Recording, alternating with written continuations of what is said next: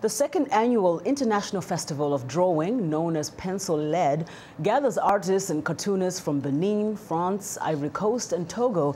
The workshop aims to promote various forms of drawing and encourages young artists to use their work to help address social issues. VOA's Paul Ndiho has more. Emanuela Gildo is working on her latest drawing at the French Institute in Lomé, Togo.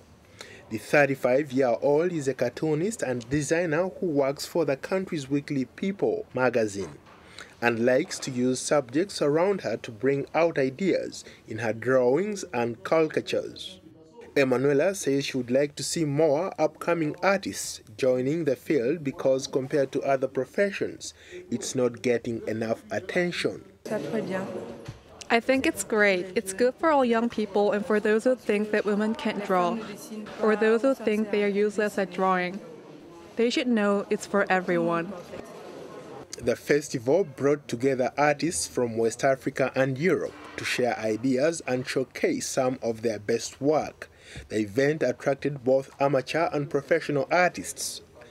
Art exhibited included music, comics and paintings. Washington-based artist Christopher Mosby says that the artists from this region of West Africa need to keep studying, drawing and sketching to perfect their skills.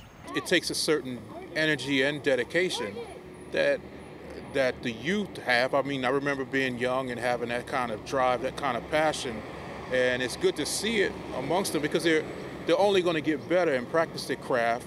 Even the ones who are very good right now will be even better 3, 4, 5, 6 years from now, and that's great. You know, it's really wonderful to see that. Many participants were particularly taken by classes in caricature, drawing, and spent time exploring techniques. Donald Akalasu, an editorial cartoonist, says cartoons appeal more to readers in Togo because they summarize ideas well. Editorial cartoons can easily express what we mean. Given that many readers are lazy, they do not read, cartoons are short. They can have what they have on 1 or 2 pages in a drawing. I think, in fact, that the newspaper cartoon has its place in the world press.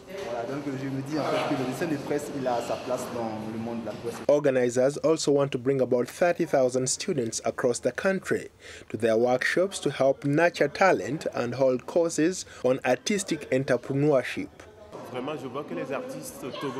I really think Togolese artists are very talented, but that talent must be accompanied and promoted in order for them to make a living. So what they have here is fabulous. It's very interesting. Christopher Mosby also stresses the need for African artists to do more to promote their work abroad and take advantage of the internet and eliminate the middlemen, because they don't need big companies to sell their artwork.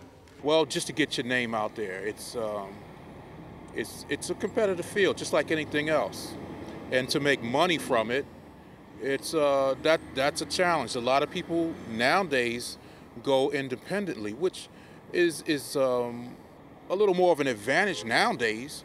20, 30 years ago, you really had to be with a company, some type of company, maybe a big company or a small company, but it was very difficult financially to go at it alone.